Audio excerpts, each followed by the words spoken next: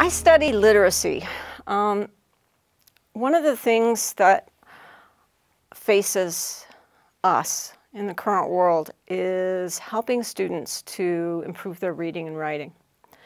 One question would be, how many people in the world 200 years ago could not read and write? You could make a guess. And then how many students now in the current world, or people, are not literate, who are not able to read and write? And the answer, maybe 200 years ago, was about 15% of the population could read and write. And then now, what are those estimates? They're exactly reversed. So one would think that literacy is high.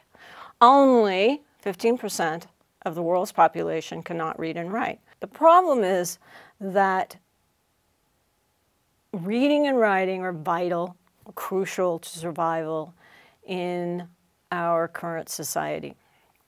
In addition, what we see is that a lot of students are not proficient readers and writers. They cannot comprehend challenging text. They may understand the words, they may understand the sentences, but what many teachers remark on is they understand the words and the sentences, but they don't understand the text at a deeper level. In terms of writing, the quality of writing, writing is extremely important to our ability or students' ability to be successful, move on to college, have careers. Yet, what we also see is that many students do not have practice in writing.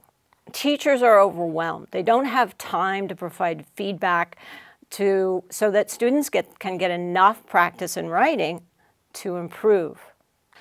Okay, so I want to tell you about two technologies that we've built.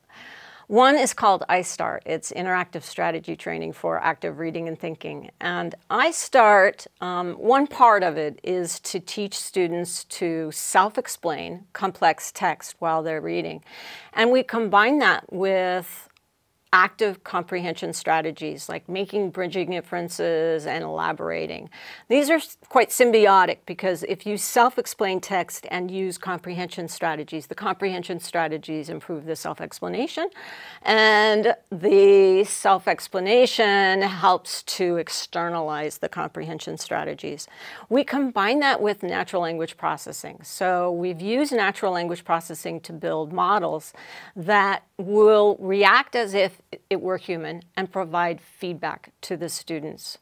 So our objective is to provide students with more practice in using comprehension strategies while they're reading.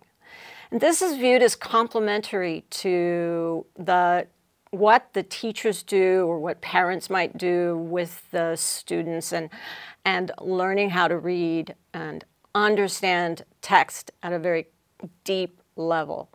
What teachers often remark on is that their students might understand the words and the sentence in the text, but they're not able to learn from the text at a deep level, and that's what iSTART is geared to do.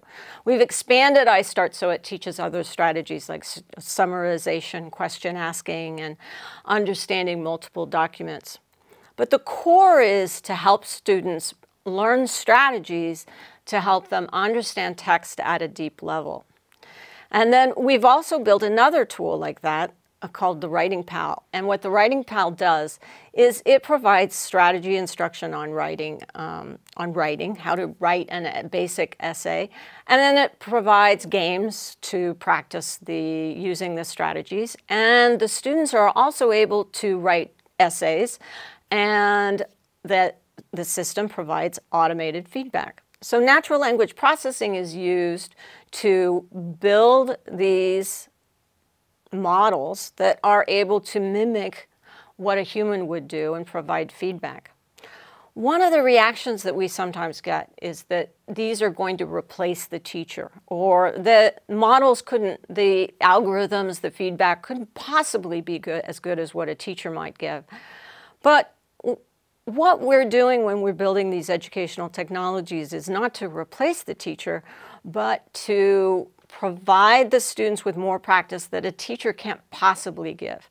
The teachers are overwhelmed, they don't have time. And so our objective is to be able to support the teacher and provide the teacher with the ability to give more feedback, particularly in writing. Teachers don't have time to give enough feedback to the students so they can get a sufficient practice. Another objective is to be able to provide students with access to these kinds of tools around the world where they don't have access to teachers who can provide the kinds of instruction on reading and comprehension and writing that they need. So we want to be able to, by building these types of educational technologies, we want to increase access and also to provide scaffolding, to provide support to teachers.